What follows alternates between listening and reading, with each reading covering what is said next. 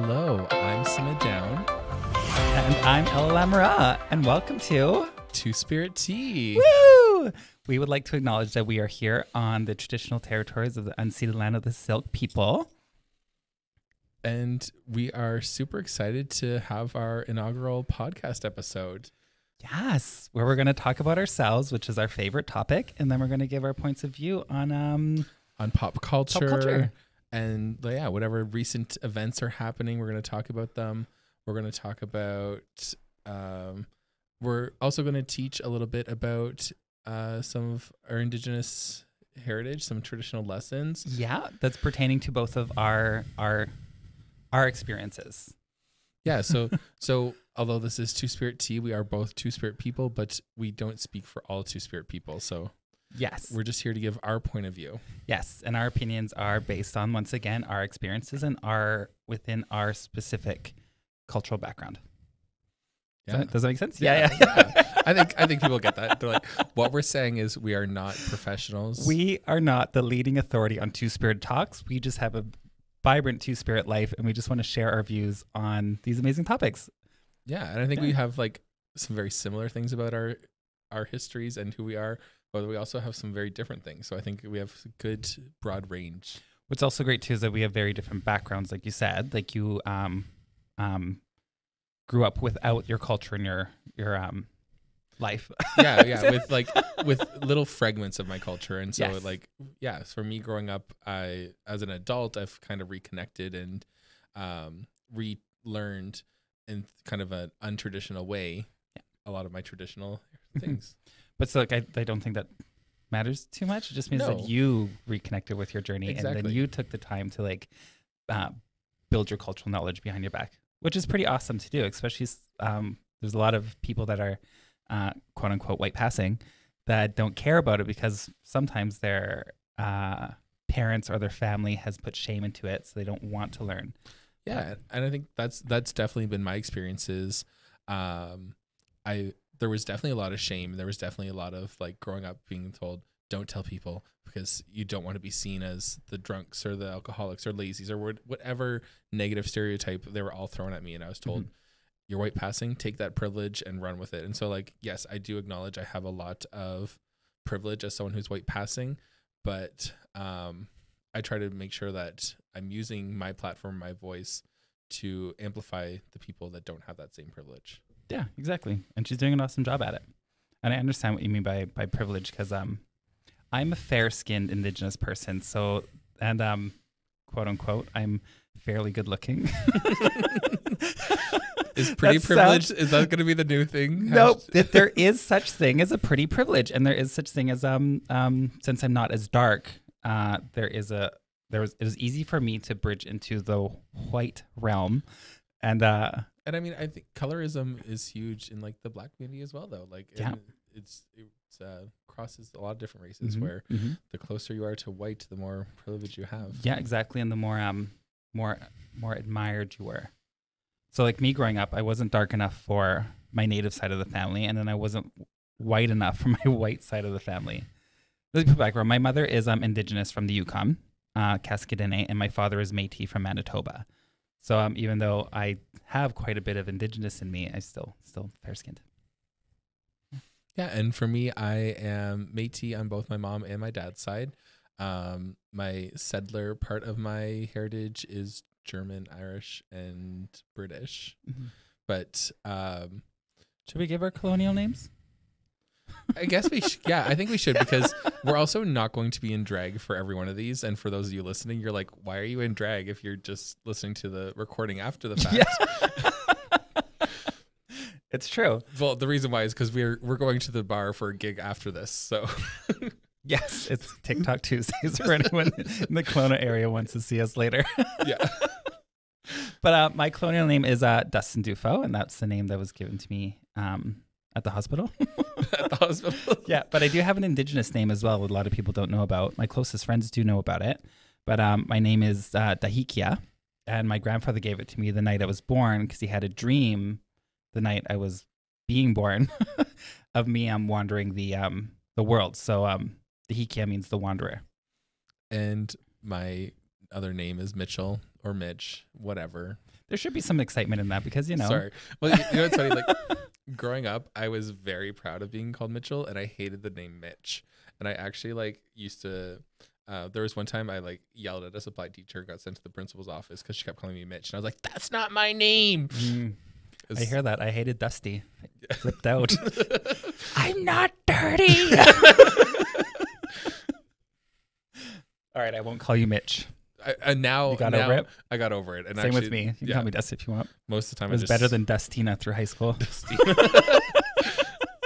At least you chose Ella as your drag name, not Dustina. Right. Yeah, can you imagine? Hi, Dustina.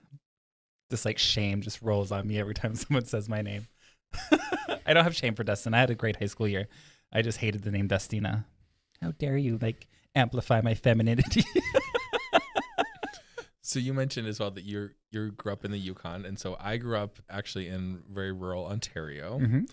And yeah, it was an interesting because we always had a farm, moved quite a bit as a kid, but always in the same area. And like throughout, we always had different animals. So we were never like a huge, just like a little hobby farm, but we had like horses for a bit. We had cows, pigs, chickens, like sheep, turkeys, pheasants, everything you can think of. We had it at one point or another. And you mentioned that you were living in rural Ontario, but also your father is very connected to the land. So he taught you a lot of like hunting and fishing and things like that, right? Yeah, like from the time I could walk, I was hunting and fishing. Like I went and shot my first deer at 8 years old. Like could barely hadn't even hit puberty yet, and out there and killing things and trapping. Like I always joke, like I didn't really get an allowance growing up. We just sold fur, and that's how I made money as a child. Yeah, so did I. We didn't get allowance, probably like we were poor, but we I had a little trap line around our cabin, me and my sister, and we'd catch rabbits. And throughout the winter, we'd skin them. And don't like us looking at ourselves. Sorry, there was a monitor in front of us, and I was looking at myself quite a bit. This is the vanity coming out because, once again, pretty privileged. But I think it's good to look in the camera sometimes too. You know, we don't. We're looking at each other. We're connecting. Okay, we're connecting. All right. We're friends. We know each other. We built this relationship. Friends. Who are you? What's your name again? Anyways, back to my story. We had a little trap line, and we caught rabbits throughout the winter. And my sister and I would skin them and tan them, and then at the fall we would sell the hides. See, the spring. I never learned to tan, but we had a huge trap line. So my dad I shouldn't say that. We stretched them to dry them out. Yeah. Stretch and dry. Yeah. And like, so yeah, my dad was the president of the Fur Harvesters Association in my home area. And so like we had huge trap line. And like as a kid, it was like learned muskrats first, and then weasels and squirrels. We were always out hunting squirrels, and then got to go bigger animals like beavers But also like squirrels are big in Ontario, aren't they? Not like the city squirrels. We were in the country, so they're just normal size. Okay, so the city squirrels are bigger. City squirrels are huge. Yeah, they're huge. That's what I remember in Eastern Canada. I remember like a squirrel. It's like, oh, that's a toonie. It was, but also, well, I'm a lot older than you, but close to 20 years ago. Yeah. When I was a youth, there was no toonie. Let's put it that way. When you're a kid, a toonie goes a long way. Yes, it really does. We had the $2 bill. Sorry, that was me when I was younger. We got a $2 bill. Yes. Yeah. I remember some of them, but like I don't think we've had toonies since that. Yes. They've been around for a while. Yeah, $2 bills were not common. I remember they were already an antique when I was a kid. Yeah. Anyways, yes, with the skinning, God, I had a story about that, and then I got excited about saying that I know about $2 bills. It disappeared. Never mind. Skinning, yeah. Woo. All the Gen Zs and millennials watching are like, oh, she's really old. Yeah, exactly. But yes, skinning, little background story for myself, since I already said that I grew up in the Yukon, around Tulalini, which is the Indigenous name for Ross River, where we mostly grew up. And then it was the Quetzal Valley where my father went and built his cabin. And then me and my mother and sister lived in that cabin with no running water, no electricity. When the winter came, it completely snowed over the road. So there was really no in and out unless you had a skidoo. And in the Yukon in the winter, it's flipping cold. So it's not like you're going to go 30 miles to go into town. So you just stayed out there all the time. So we had to make sure that we had all our supplies to last the winter. And then we skinned all winter, like trapline skin all winter. So I had to learn all that when I was younger. But I thought it was pretty cool. Like my dad's sitting there like skinning out this big ass wolf while I'm sitting there beside him thinking I'm all amazing and manly with my little rabbit. But also that's still a skill. Would I be able to like skin a rabbit again? You know, maybe I might have muscle memory.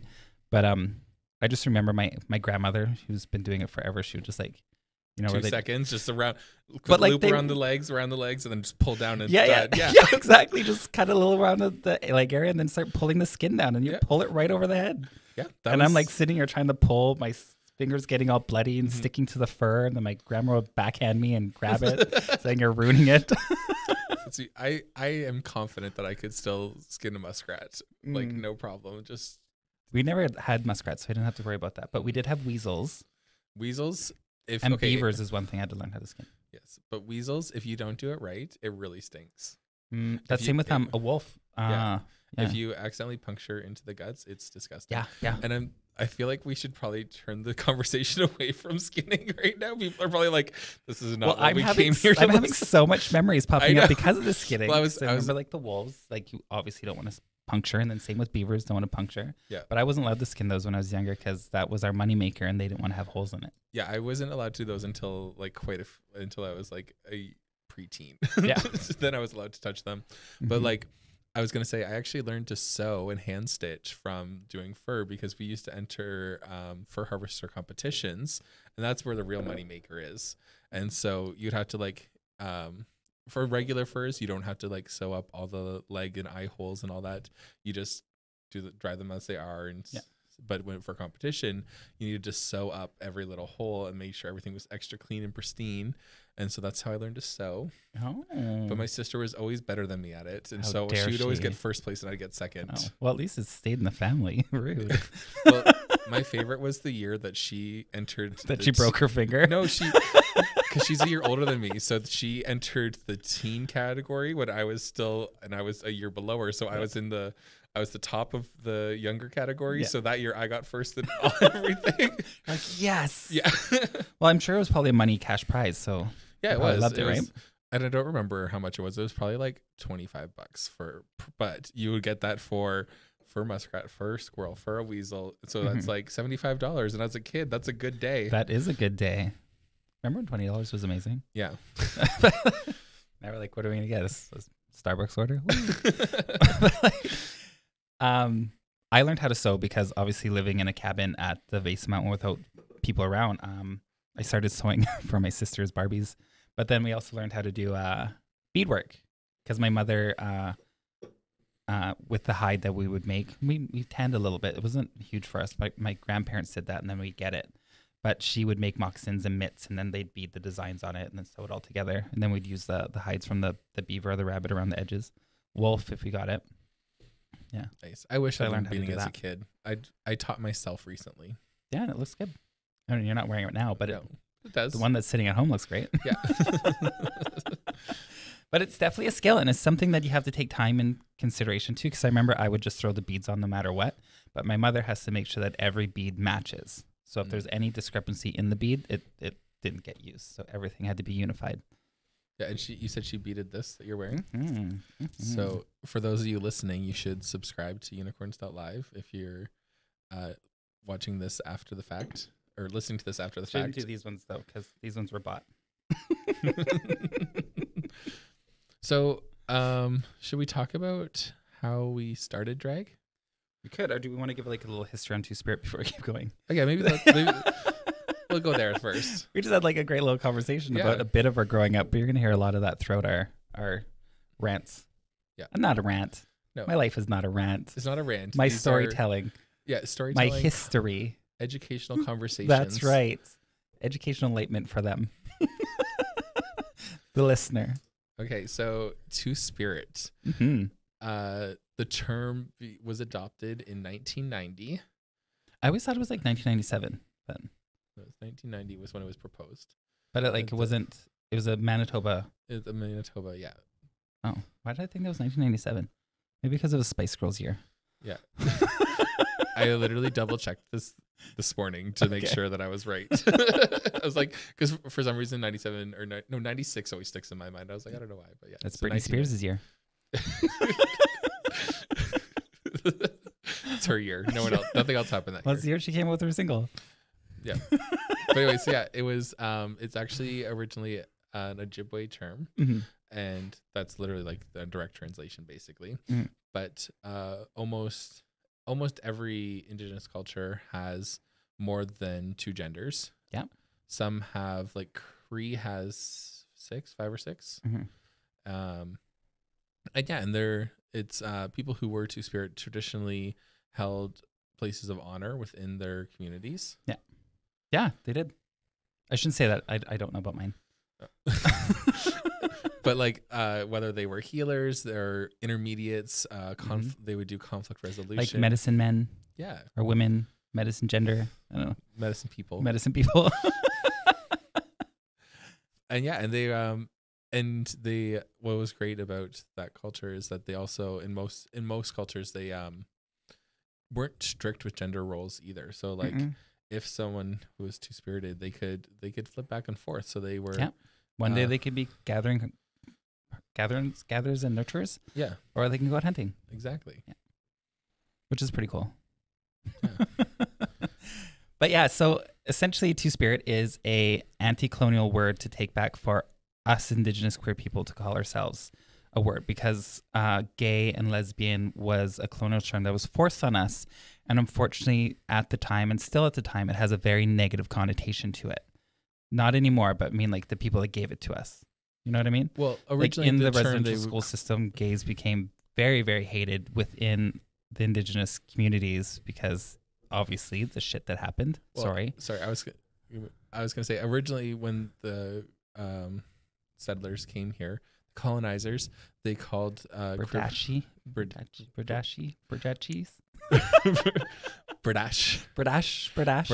which like it literally means boy who gets sodomized. Yeah. And yeah, it's a very negative term. And then like you're saying with residential schools, so it's important for people to know that like residential schools were absolutely terrible to everyone who went there, but people who were gender diverse and Two-Spirited got it a lot worse, because the very first thing they would do when you get taken to residential school is you were divided by gender. Boys had one lesson plan, girls had another. But they also had separate buildings too. Exactly. And they were never able to intermingle. And so anybody who's gender diverse or gender variant or anything, they were being forced into these societal roles that they had never, that they weren't natural to them. And if they tried to fight back or if they tried to resist, they were punished extremely harsh. And then on top of everything that happened in the residential schools and the community afterwards, they've now imposed Christianity on a whole generation or generations of Indigenous people, and they've brought back the stigma of hating queer people to their communities. And so now not only did they force Two-Spirit people into the closet or kill them in residential schools, they created a hatred. They've created hatred in their own communities. So they were now outcast from their families. Yep. So creating the Two-Spirit and finding I don't like the word pan-Indian because obviously Indian has it's not who we are, but pan-Indigenous. I don't know. It's still called pan-Indian, I believe, but it became a word for everyone to use to take away our takeaway from colonialism and to name ourselves something that has a meaning of honor. Yeah. Which is great because I never took on Two-Spirit, the word, when I first heard it.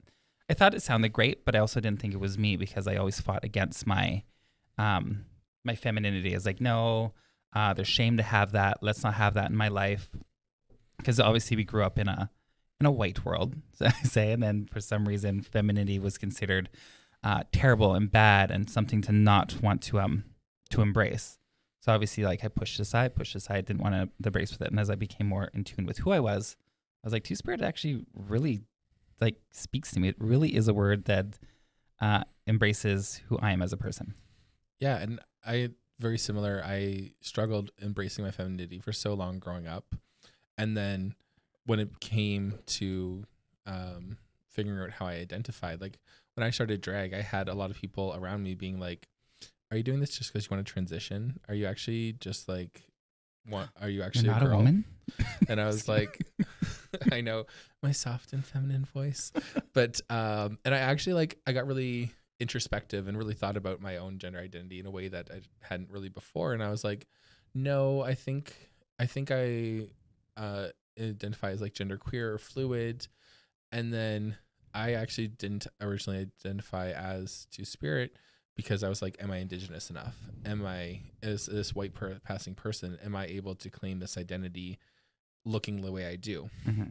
And so it was really, but also in the back of my mind is that seems like the label that I like the best. That seems to describe me the best, is having the masculine and the feminine spirit and being able to connect the two. That's how I saw myself. But I was like, do I have the right to take this label, which also comes with, like we said before, such a huge honor, because these were people who were ceremonious, like had huge place in ceremonies in Indigenous culture. And so for me, I spoke to a lot of Two-Spirit people that I knew, and really asked them, like, look, I am Métis, but I didn't have a traditional upbringing. I was very whitewashed. There's bits that I was, but I'm trying to reconnect. Can I claim this? And they're like, if it feels like if that feels the way that if that is how you feel, and you are in fact an Indigenous person, then you can take that label for yourself and you can reclaim it and it can be yours. Yeah, that's perfect. And now you claim it and you realize you do have a sense of honor to yourself, or you do deserve the honorific, right? And what's beautiful about Two-Spirit is that it's an umbrella term for any queer Indigenous person. But also, I don't want to anyone that's listening, just because someone is Indigenous and queer does not mean that they're Two-Spirit. They have to take that label on for themselves. We can't give it to them. Because once again, what is that? Colonial. Exactly. Yeah. Anyways, lovely story. I appreciate that. I'm happy that you do feel strong enough in your own self now to be able to call yourself how you feel you should be called. Does that make sense? That sounds very weirdly worded. Yeah, it made sense. I think a lot of these conversations are going to be very weirdly worded. Okay. And sometimes there's not a right way to say things. There you go. As long as you all get the gist. I'm judging. Just kidding. So should we talk about how we started drag now that we've kind of... How we started drag, got a little bit of Two-Spiritness out of the way? Yeah. Two-Spiritness out of the way. Not like our whole show's based on that. Let's throw it out the door. All right, where's white Welcome Ella? to Tea with Simma. Simma and Ella. Oh, goodness. Okay. How we started drag. Well, my drag journey had nothing to do with me being Two-Spirit. I've wanted to do it for years and years and years. And I remember seeing drag performers and thinking they were great. And when I first started going to the bar, it was pre-Drag Race. So you would meet these drag performers, but there was such a division in the community where everyone actually hated drag queens and they loved watching them, but they didn't ever wanted to date them. They never really wanted to be their friends. It was always just the feminine ones that wanted to be their friends or future drag queens. It was just a really weird situation because everyone loved watching them, but no one wanted to be friends with them. And I remember having the shame. I was like, do I want this? I just grew up in northern Yukon and northern BC, having to fight for who I was. And now if I become a drag queen, do I want to take on this new fight? So I just never did it, pushed it aside. And then finally, my friend here in Kelowna was having a drag party. And I was like, you know what? I was like, screw it. I'm just going to do it. So I just went all out, all ham. Thought I looked amazing. I bought all the expensive stuff, which was silly because it was only going to be one night. But looking back, was it expensive? Yeah, my one outfit was over $1,000 for my first night doing drag. Yeah, and then I bought all the makeup, all the things, and then I bought for Robin. So for us that one night, for all the makeup and Robin and wigs and heels, it was like $3,600. Jesus. Yes, I went hard on this thing, and then afterwards when I was done. And I still didn't look that great. Granted, I looked better than my friends, but just because I had natural feminine beauty. But I remember telling Robin, who now is my husband, my boyfriend at the time, I was like, do you mind if I keep doing this? I had a really good time and I don't want to stop. And I was like, and plus I just spent all that money. Robin was like... That's why you spent all the money, so that he would be exactly. Oh, there's an investment. I guess we can't let it go to waste. Yeah, exactly. So thankfully, Robin was like, you know what? If this is what you want to do, go for it. And once again, at the time, not once again, I didn't even say this before, there was no drag community in Kelowna at the time. So me wanting to do more drag was essentially just me dressing up by myself. just being a crossy, going out to the bars. No big deal. I didn't do that because like I wasn't confident enough at the time. We should tell people we use crossy as a term of endearment. Oh yes, as a term of endearment, always. Gus, let's have a moment of silence. Canceled on the first episode. But yeah, so then thankfully I met friends in Kelowna and then started doing more drag. And then through drag, I was able to embrace my femininity, which was also at the time where I started reconnecting with my heritage as well. Because when I was younger, in my early 20s, there was a lot of drugs. And we'll talk about that in a future episode. But as I got older, I started embracing my community, embracing like the queer community, as well as my heritable background. I don't know, my heritage, my Indigenous background. And then embracing being a feminine person. And then it just all started melding perfectly together. And then I was in university as well. And I was becoming a very big Indigenous advocate. And then Two-Spirited found my way. And I was like, this is really who I am. I do feel like I can bridge between the masculine and the feminine.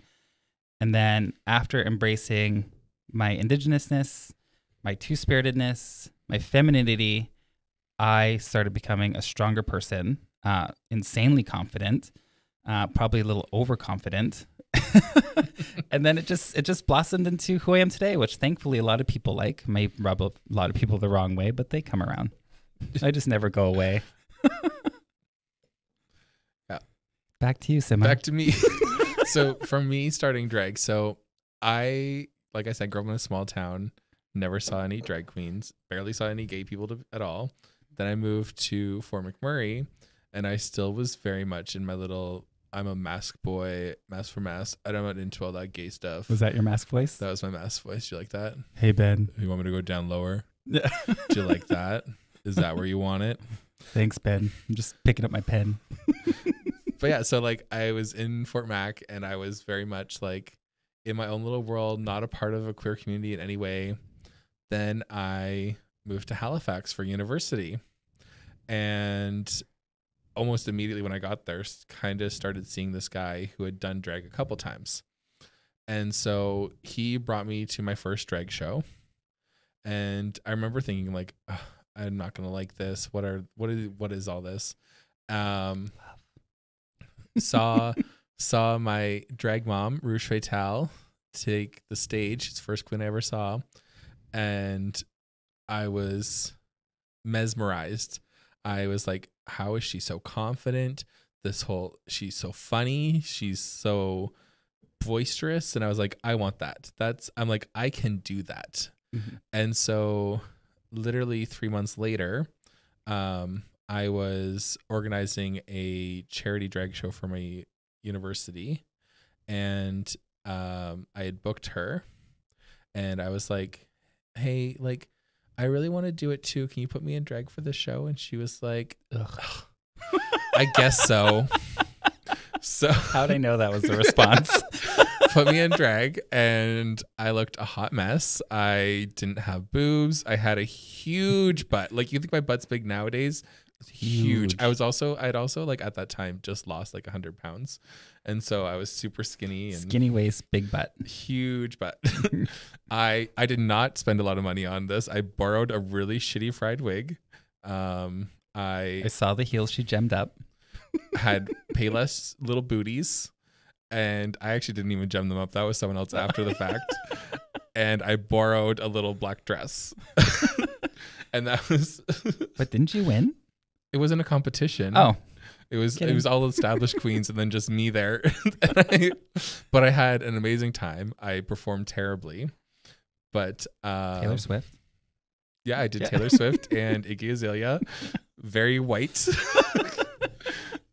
And I was like, at the time, I was like, I don't know if it's going to be a thing or if it's just a one-off, but I ended up making some amazing friends. I also should point out at the same time, I mentioned it before, then I was like not involved with the queer community, very mask for mask, blah, blah, blah. At the same time, I really educated myself on queer history and everything that I'm such an advocate for now. So yeah, that was all the same time as starting drag. I found a queer family that was also a lot of new drag queens, and we became so close that we really, some of my best friends to this day. And yeah, I was about to say, like, you make a really good point. When you start into drag and you find a good drag family, or you start a really good friends, like, that also helps to build you up and build who you are, and helps to nurture and essentially like take care of your mental health. Because like when I started drag here, there was no one else, but then I met my close friend Sasha Zamalchikova, and then we built something fun together, and then we created a great time. Just like you said, you had your drag family who are still good friends with you now. Yeah, it was Marsha Mello and Mona Pleasure. Mm-hmm. I love Marsha. Met her. Talked to her. Talked to her. And talked to Mona too, didn't I? Yeah, you've talked to Mona too. The three of us were just like the three musketeers. We all started within a few months of each other, and like, and then so many others in Halifax too, though, really solidified this queer family that I'm still so thankful for. And like, it makes a difference, because if you grow up in a situation where you don't feel the most love and support, and then all of a sudden you have all this love and support, you're like, I can do anything.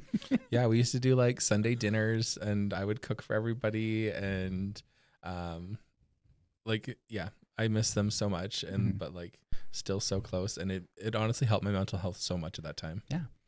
Also, another question that's a little bit different. When you first moved away from your small town and you're an adult and you had a queer community, did you go really gay?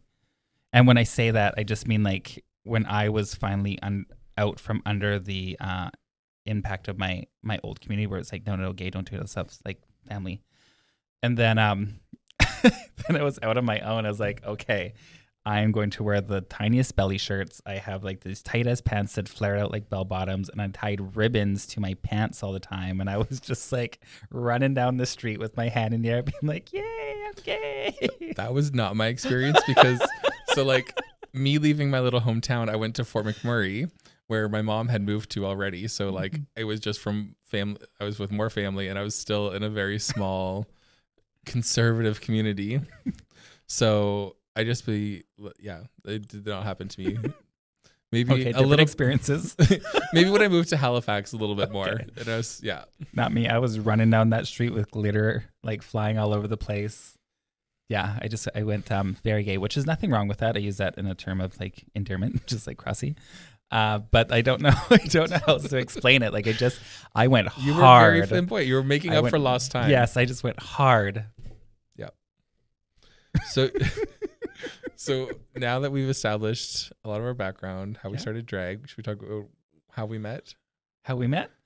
Well, we met because she was stepping on my toes. Excuse me. So we actually almost met for the parade. Yes, but you had to go home for something. Yeah, I was living in Fort McMurray at the time, and so was she. And then because my husband's family is from that area. I keep looking at the camera. My husband's family is from Fort McMurray, so he went up there because he got a job, so I followed him up there. And then I was there for a few years, and then didn't do any drag, and then we started a pride committee there, and I jumped on to be a part of that, not to actually help out. I just wanted gay friends.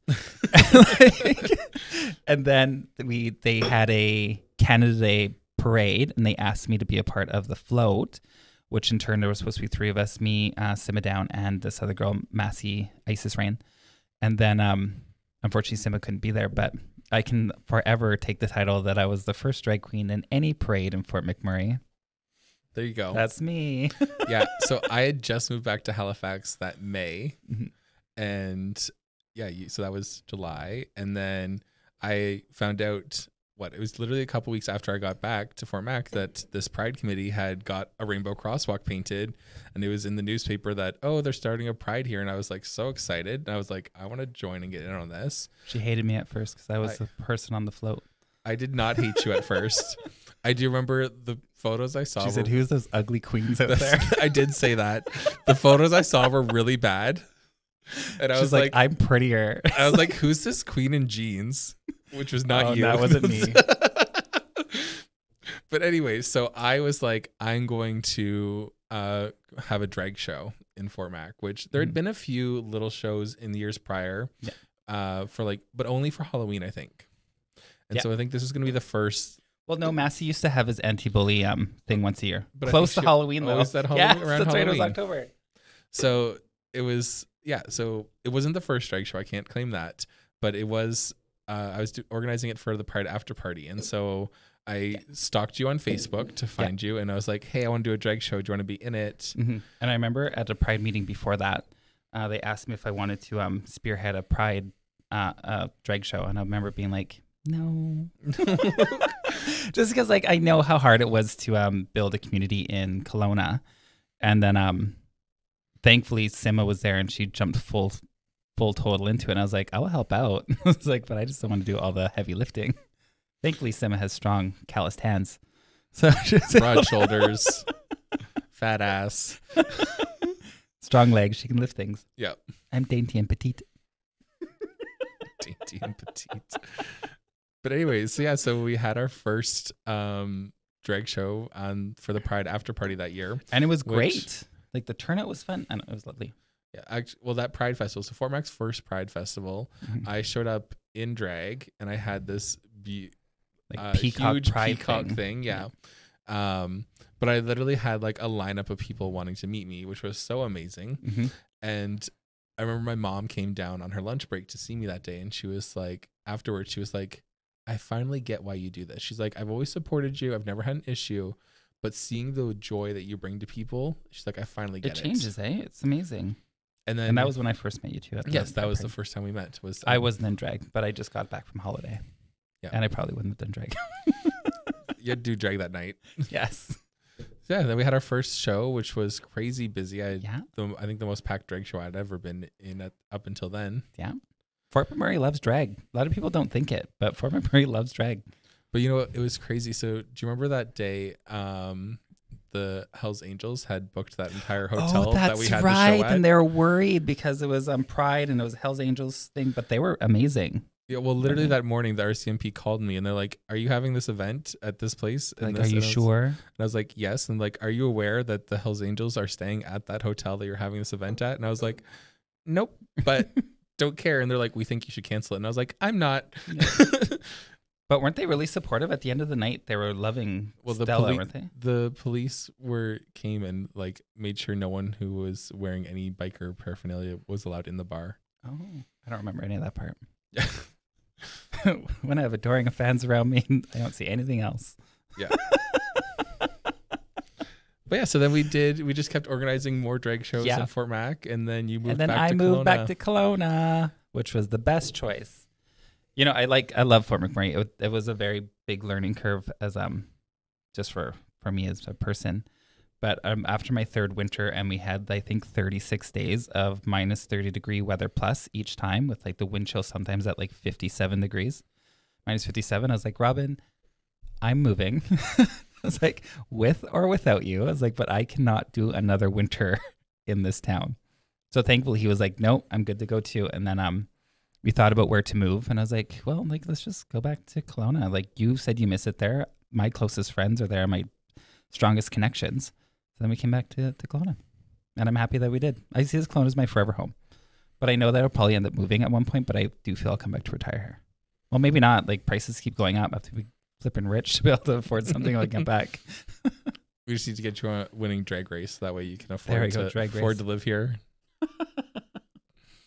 But yeah, no, I still live in Fort McMurray. I'm in Kelowna for the summer. Mm-hmm. Do love it here, but I've become such a part of the Fort McMurray community. If and when I do leave, it will be hard to go. And she makes good coin, hucking oil. So many people just unsubscribe. They're like, oil, I'm out. Two-spirit tea, oil, dare it. But maybe we should talk about a little bit what we do in our communities now.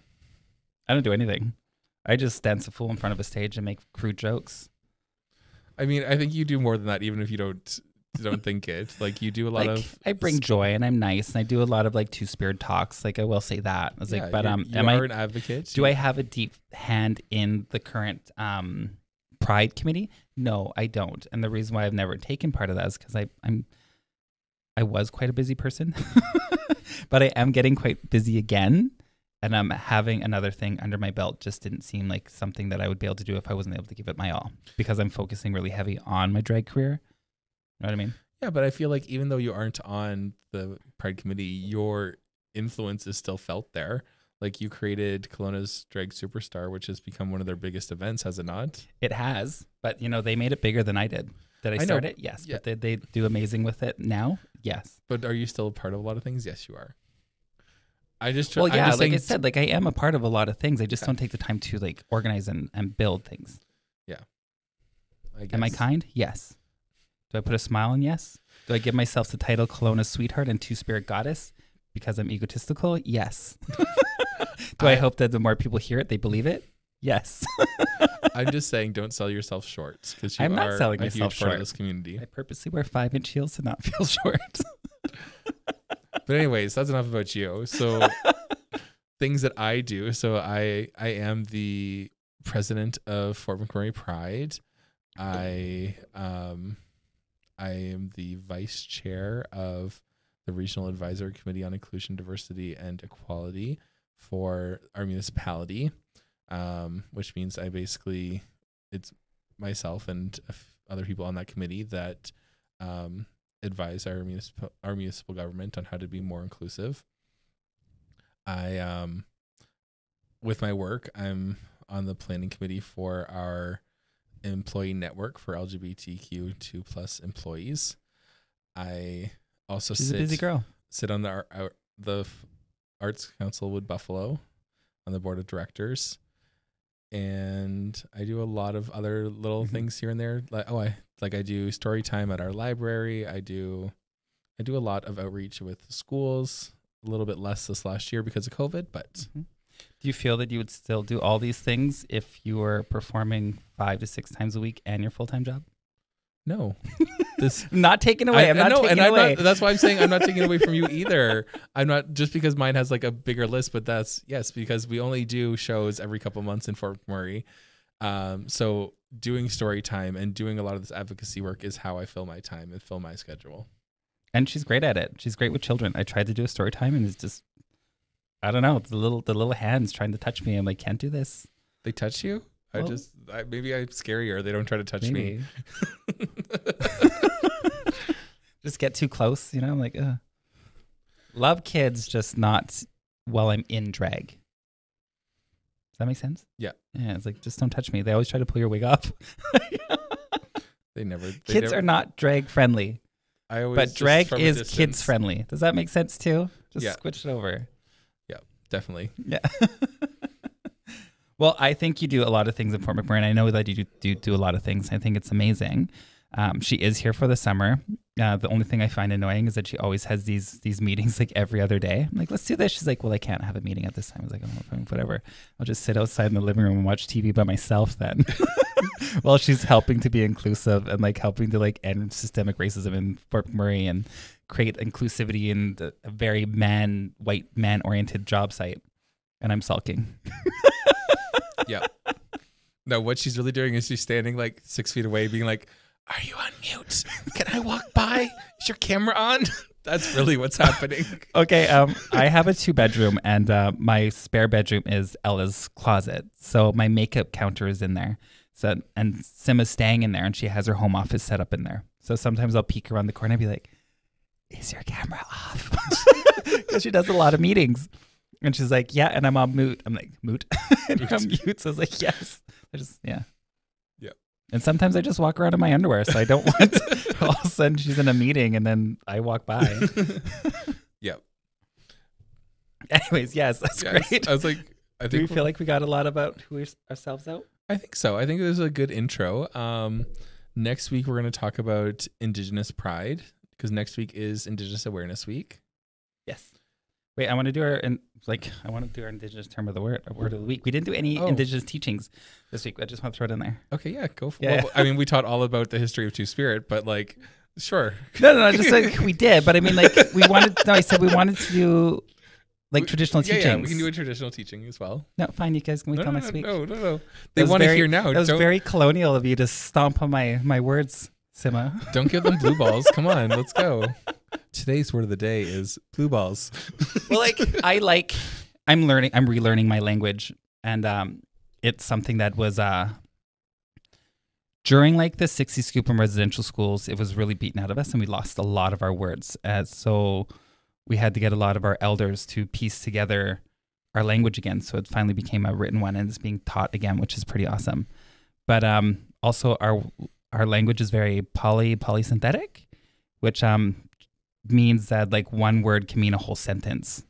And also what's great that I found out about my language recently is that there's no genders in my language. Like everything is gender neutral, and the only way that they know who they're talking about is if it's said in context. And I was like, that's pretty cool. I like that. But anyways, like the word of the day, which I used to say all the time, it's called denta. Like you'd say den. Denta. No. The T is pronounced like a TS. Then like S, like densa. Densa. Yeah, densa. Densa. And that means hello, how are you? Or like, hey, how's your day? Like it's a greeting. And we should tell everybody this is in Dene. Yes, sorry, this is Kaska Dena, which is like an Athabascan dialect in northern Canada. So more south. Northern BC and southern Yukon, and then like a hint of Northwest Territories, but it's all within that area. Anyways, I just wanted to share that word. You'll be learning more words with us as we go around. Densa. Yeah, and if you are in Kelowna, you can see us tonight at Dorothy's. You were there tomorrow as well. Yes. And we'll both be performing on Friday. Yeah, Friday night. Sunday for brunch. Yeah. And Sunday. Lots of times to see me. But also the big event this week. Yes, please come out to Dorothy's and support us. That's pretty amazing. We love that. The weekends are pretty good. Brunch is doing awesome. We do a lot of comedy and humor, which you got a hint of with us now. But the big thing that's happening this week, which is pretty fun, which is going to be happening on Unicorns Live as well, is that we are doing a Every Child Matters fundraiser for the Indian Residential School Survivors Society. So we're going to be raising a lot of money for that. Hopefully it's at 6 p.m. We'll be having a link soon that you can pay $10, and that's going to go right to the donation link. And you can watch it. You can see us at Dorothy's. Yeah, so you can watch us live. Or if you are listening to this after Sunday, then you can go to unicorns.live to watch it afterwards. Mm-hmm. And I believe there might still be the donation link for a week afterwards, but we'll work that out. But for all you that subscribe to Unicorns Live now, you'll see a link for it soon to watch it. It's up already. Oh, it's already up already, which is awesome. Like I said, watch it with us because I believe Unicorn subscribers already get to watch it, right? And then there will be a link to donate while you're watching, and it's going to be Indigenous performers, Indigenous empowerment, creating a night to celebrate Indigenous art, but also to raise money for an important society. Yeah, and it's not just drag. It is a wide variety of Indigenous artists. So as of right now, we do have drag. We do have spoken word. We have like a local artist that made a painting specifically for how they were feeling when they found out about the children at the Kamloops school. So it's a beautiful painting that we're going to auction off. And then we also have live singing, like bands. Yeah. So having said that, if anyone's watching and you're Indigenous and you want to take part, we do have slots available to perform with us. Yeah. Perfect. So yeah, you can follow us. I am on all social media at Simma Down. Mm-hmm. And I am on most social media as Kaska Queen. That's Kaska, because my name is, I'm from the Kaska language, and Queen, Kween. I do get a lot of people asking why I have that strange name when I should name it Ella Lamoureux for easy to find.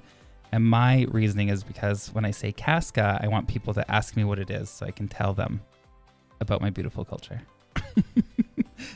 Downside, I have to explain all the time, but that's fine. If it's hard to find me, like, it's not too hard. Well, that contradicted itself. You got it. Anyways, Kaska Queen, most social media, Ella Lamoureux on Facebooks, Simma Down on all social media because she's better at marketing than I am. Yeah. And you can find us there. You can follow us. You can see what we're doing. And then you can stay up to date on what we're doing with this show as well. But for all you people watching right now, next week we are... What? Talking. Oh, next week we're talking about Indigenous Pride. I already said this.